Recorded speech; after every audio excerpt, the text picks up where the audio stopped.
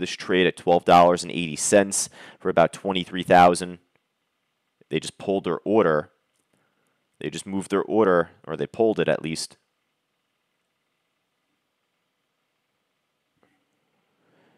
Bell in and out. Got 25 cents. There we go. Nice.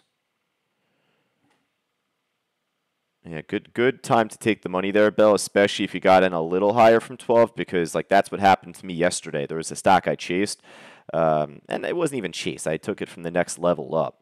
But the more the stock runs and then you jump in, you want to get out quicker. So I'm out. Clocked out right now at 12.78. There was that iceberg at 12.80 I just called out before, so I got out now. Took the second half out at 12.78. This keeps going. That's fine by me. I am a happy camper now at this point. So